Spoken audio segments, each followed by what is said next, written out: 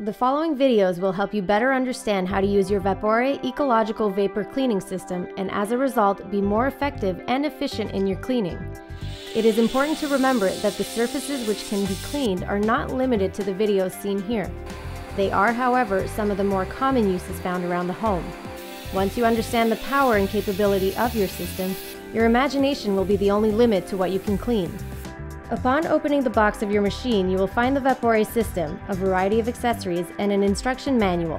Users are strongly encouraged to read the manual and all safety warnings outlined in it before using any Vapore system. All videos are to be used as a complement to this manual. Optional accessories can also be purchased from your local point of sale.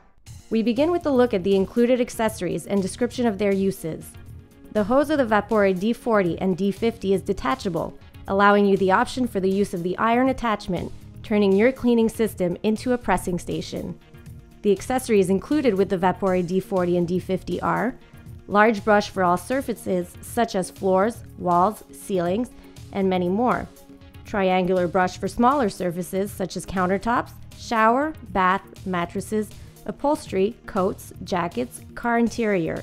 120-degree nozzle with 1-inch nylon brush for detail cleaning, such as grout, toilets, drains, faucets, stovetops, stain removal, window and door tracks. Squeegee for windows, mirrors, patio doors. 2 extension poles and a vapor hose. On your machine, you will find a main power switch, a vapor ready light, missing water light, and pressure gauge.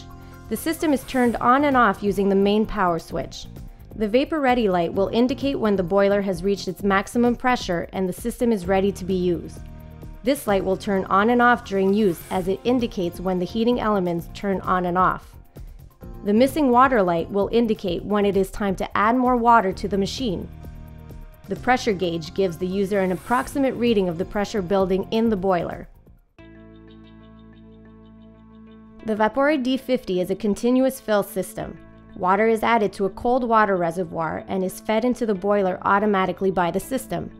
Since there is no safety cap or contact directly with the boiler, water can be added to the cold water reservoir when needed, even while you work, without any danger. To begin using the Vapore system, lift off the reservoir cap on top of the unit and fill it with the necessary amount of regular tap water, indicated in the instruction manual. Replace the cap. Plug in the system and push the main switch to the on position. The switch will light up indicating the system is on. Allow 10 to 15 minutes for the Vapore system to heat up, at which point the vapor ready light will illuminate.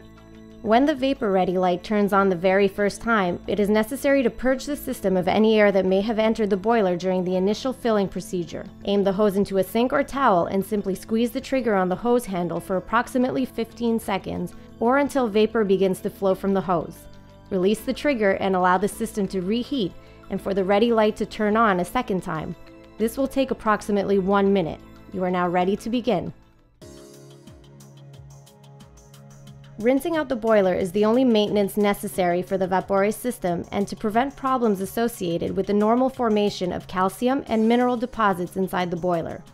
Do not use vinegar or any other substances to rinse out the boiler. Simply use clean water. Once every 2 to 3 weeks or more often depending on use, when the machine is cold, unscrew the drain plug underneath the unit with the supplied key and empty the contents of the boiler. You will see the calcium come out with the water. If possible, add water to underside of the unit through the flush valve and continue the same procedure of rinsing the boiler until the water comes out completely clear. Replace the drain plug screw when finished. Systems with a safety cap must be completely depressurized before the cap can be opened and water added to the system. When the missing water light turns on, the heating elements are automatically shut off, enabling you to continue working without the heating elements on. Continue working with the boiler's residual pressure until no vapor comes out of the hose and the needle on the pressure gauge reaches 0. Turn off the unit and unplug it. Unscrew the safety cap slowly and allow any residual heat to dissipate. Slowly refill the system with hot water to avoid drastic contrasts in temperature. Replace the safety cap, tighten it by hand, plug the system back in, and turn the unit back on. The heating phase will take approximately 10 minutes due to the boiler already being hot. Water can be added to continuous fill models whenever needed due to access to the cold water reservoir. Should the reservoir be empty, an audible beeping will be heard in combination with the illumination of the appropriate light signal.